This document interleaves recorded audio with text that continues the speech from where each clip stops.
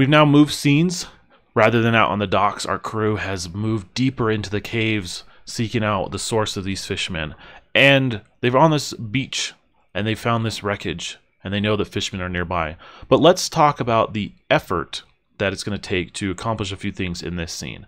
So in ICRPG, one of the core innovations is this concept of effort. And effort is simply consolidates variations and outcomes of successful attempts into something that's a little bit more straightforward and just more consistent across the board. It kind of expands about what you see in dealing damage to other things and accomplishing different things. Like you're dealing damage to different tasks at hand. So let's go over the basics of different types. So the first one is basic effort. Now a basic effort you roll with a D4, and this is when you're using your bare hands or your wits. Things like punching or bending bars with your muscles or deciphering something with a code or a different translation or magically encrypted. You're using basic effort. Just your sheer natural abilities is your basic. So for example, we have this chest here, right? While these fishermen are coming up, JD's like, ooh, maybe I want to go for here. I'm going to run up and I'm going to try to, tear open this chest and just open it, but it's locked. So the first thing he does is he grabs it with his bare hands and he just tries to rip the chest open and break through the lock, with his sheer muscles. So he tries to, if we think it needs to check or an attempt, we roll that D20 to see if he gets purchase on it, or we say, no, there's no question you can do it. You just move straight into effort. And so JD comes in and he rolls, that D4, gets 4 effort on it. And now this is a 1 heart chest. So we've applied 4 points of effort to that chest, like 4 points of damage, you could say, to opening that chest. And so once we get to 10, then we get there. And I'll talk about hearts and efforts in a second. Let's say Drew comes over in here and says, "Hey, why are you using your hands on this? Well, let's use your sword. Let's grab our sword here." And he's gonna jam his sword into the crack between the lids, and he's gonna try to pry it open with his sword. This would be using weapon or tool effort. So like when you're attacking somebody with your sword or your bow, that's a weapon, or you're using a tool to like pry something open, bandages to cure a wound, or tech to kind of seal off a door. You're using that tool effort, and that's a D6.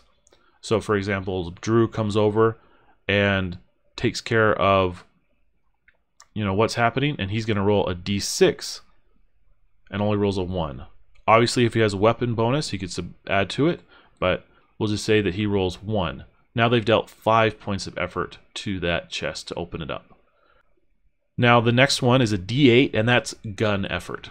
So this is anytime you're using a gun or a firearm to deal damage. They're quite devastating, a step above those weapons and tools, and you can use that gun. So if like Alex came over and said, "I'm going to try to just shoot the lock off with my flintlock pistol," he's going to come up, make that attempt, and he's going to roll 4 points of effort, right, to shoot that lock off. This is quite a sturdy lock, but we've now dealt 9 points of effort to that chest.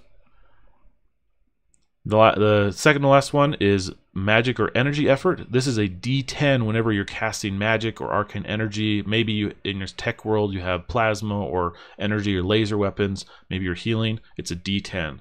So Chris finally gets fed up with these guys dealing with all this stuff. He walks over and just like, let's take care of this once and for all. He casts his lightning bolt spell, rolls the cast against the target. With his bonus, he gets past the 12, and now he's going to roll a D10 and deal 10 points of effort to this chest, which is more than enough. He only needed 1. So now this chest is open, and they have access to the loot or whatever was inside. So together, using their attempts and their actions, they were able to apply effort to that chest, and once they did, they eventually succeeded and were successful at the task over a period of time, rather than just a binary yes or no, which is what makes effort so good. It extends certain actions over time, and that will come into play with timers later on. Now the last kind of effort is ultimate. Now ultimate is using a D12, and there's kind of 2 parts to it. The first is that anytime you roll a natural 20, a critical success. So Sarah over here, she sees everybody, dealing with this this chest. They're distracted by the loot, but she sees these fishmen coming, right? And she's going to attempt to attack one of them before they get there. And say instead of a 17, she rolled a nat 20. Well, she'd get to roll her normal, whatever her effort was. So say she's attacking with her knife, that's a d6. She would also get to add a d12, an ultimate die, to that d12, that d6. So now she's rolling a d6 and a d12, adds them both together, including the bonuses, and then deals that much damage in an ultimate attack. Kind of a highlight there. But ultimate is not just restricted to critical successes. Like, you can have things or actions that do ultimate effort. So say Sarah was exceptionally good at knife throwing, and her aim was true. She's taken a couple milestones. She's just kind of been experienced. Perhaps instead of rolling weapon effort, whenever she attacks with her throwing knives, she rolls ultimate. Or JD has this sundering smash with his sword. He rolls ultimate instead of weapons or tools. Or Alex with his firearm, with his rifle, he does ultimate instead of guns.